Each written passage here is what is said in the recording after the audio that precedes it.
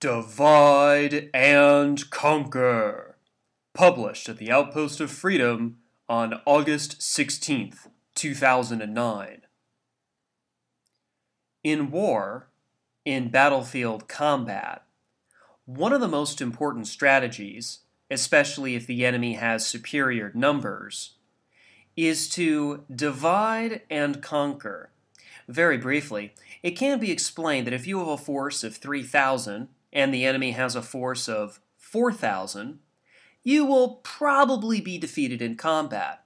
However, if you can cause him to divide his forces into two groups, each having about 2,000 men, you have gone from 25% less men against his entire force to a 50% advantage over one of the divided forces.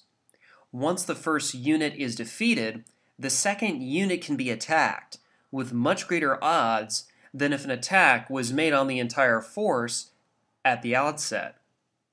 The same is true of the psychological warfare America is embroiled in today, and the political warfare that has begun to divide the country and our own patriot community. Here are just some of the singular objectives that are commonly pursued today. Health. Objective 1. Obamacare! Objections to national health care are late and will do nothing to reduce costs, as has resulted from mandatory, in some cases, health care insurance. The costs have escalated because the marketplace was undermined. Once the captive audience, mandatory insurance, was implemented, costs could only go up. If healthcare were left in the free market, there would still be hospitals, doctors, and producers of prescription drugs. They would, however, have to provide their services at prices that were reasonable and manageable. Otherwise, they would have no customers. Absent customers, they would lower their prices or look for new work. Supply and demand is the best manager of costs.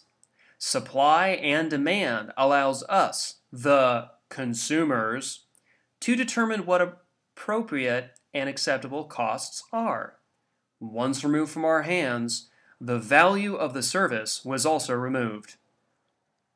The problem is that Congress usurped authority that was not granted by the Constitution by adopting socialism as a means of buying votes. There is no constitutional authority to require businesses to provide mandatory health insurance, nor is there authority now to implement national health care. Objective 2. Abortion. Abortion is a moral issue. It is not a federal matter, but is, or was, in the purview of state and or local governments. That is the nature of the Constitution, as understood by the Founding Fathers. Federal crimes were limited to those enumerated in the Constitution, and those that were passed in accordance with Article 1, Section 8, Clause 17 of the Constitution. In Roe v. Wade, 410 U.S. 113, Justice Rehnquist dissenting said, quote, "The court necessarily has had to find within the scope of the 14th Amendment a right that was apparently completely unknown to the drafters of the amendment." In 1868, there were at least 36 laws enacted by state or territorial legislatures limiting abortion. The only conclusion possible from this history is that the drafters did not intend to have the 14th Amendment withdrawn from the states the power to legislate with respect to this matter. Close quote. The problem is that the Supreme Court has become a legislative authority in their country. It has used its position of power to aid in the usurpation of both state and individual rights, reverting the people to the role of subjects, as they were under British rule. Objective 3. Genetically modified organisms, GMOs. The Food and Drug Administration has determined, without any more than administrative consent from Congress, what is good and what is bad in our food supply. Once those few people make the decision, regardless of the source or influence behind the idea, it becomes law. And we have to eat it, unless we grow our own food.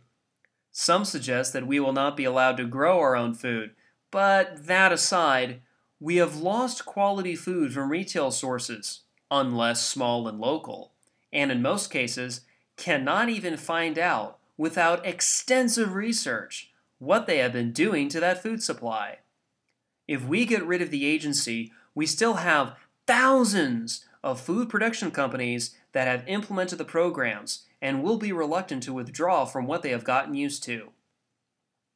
The problem is that an administrative agency, the FDA, has been granted extraordinary power, authority, and budget funds to decide what we eat, regardless of who benefits and who suffers because of their decisions. In reviewing these issues and realizing what the outcome of each will provide as a result, we can see that we are facing a myriad of tasks, none or few of which will result in more than a very singular solution to a very singular problem. If after years of effort, a battle which has been waged is won, leaving no residual to encumber us into a continuation of that battle, we can then choose another battle to pursue. However, who is to believe that if a battle is won finally and decidedly, that another objective will not appear to take its place? The division of our forces is inherent in the struggle as we are pursuing it. Each, due to his personal ideology, has chosen one or another of the objectives and is willing to give 100%, not realizing the futility of even success in that battle once the battle is completed. Is there an alternative course that can achieve all of the objectives? If we were in a battlefield where an effort has been made to divide the forces, giving advantage to the enemy, we would, if our objective was to win and we had superior forces, refuse to divide our force.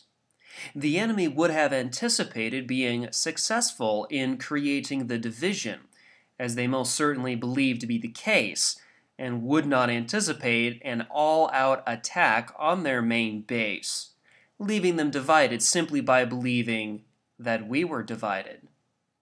In this psychological or political war that we are engaged in, what strategy would overcome the division that has given such an advantage to the enemy? Could it be to concentrate our forces on a single issue? Most assuredly, it would be unsuccessful, since, even though that battle may be won, it would only lead us to the next battle, and the next, and eventually to defeat. Would we rather pay lip service to George Washington, or would we rather do that which is necessary to achieve the removal of a despotic government? He was willing to do what was necessary to expel those who resisted allowing freedom and liberty to prevail in the land. He supported those peaceful efforts when there was hope for them to succeed. When that hope was gone, though, he chose the only course that remained. When peaceful methods had convinced the Founding Fathers that they would be of no avail, the efforts were stepped up to force the hand of the despotic government. Surrender was not in their vocabulary. The desire of the despots to retain control was the force that was necessary to compel the colonists to risk all when all else had failed. We have tried petitions. We have tried demonstration. We have been ignored by those in power for every effort we have exerted. Perhaps now is the time to extend our efforts into physical effort. Create displeasure and discomfort for those in power and those who support them. In addition, we must be sincere and methodical, for if we fail in this effort, there remain but two choices: victory by force of arms, or defeat by failure to be willing to fully commit to the cause.